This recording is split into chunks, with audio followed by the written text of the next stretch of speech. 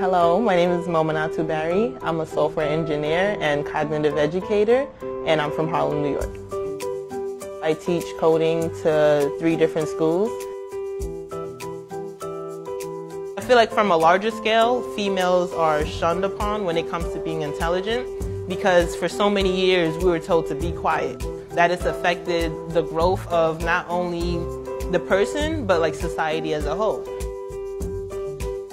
We need a lot more girls in tech, we need a lot more diversity in tech, and we need to really power this field.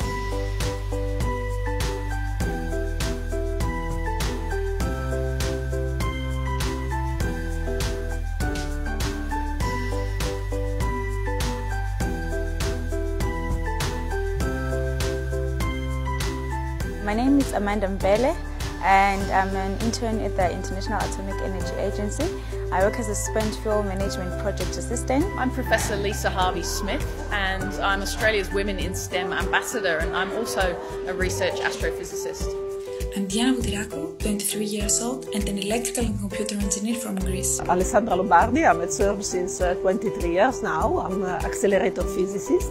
As a female scientist, I've encountered several obstacles. I was certainly a minority. You feel quite other. Everything related to STEM is still considered as men's profession. It seems like you are not expected to be feminine, you are more expected to be masculine, and you can't wear heels. My message to future female scientists would be, don't let anyone tell you that math and science is not for you. I think it's important that more women come into science. We can code, we can do engineering, we can do maths, we can do physics. I would say to young girls that women can do as good as men. So take part and take your place in the future. You have unlimited possibilities in front of you. It will not be ruled by males only. It will have women power as well. You can do it. You can do it. Find what you love using this and then follow that using this.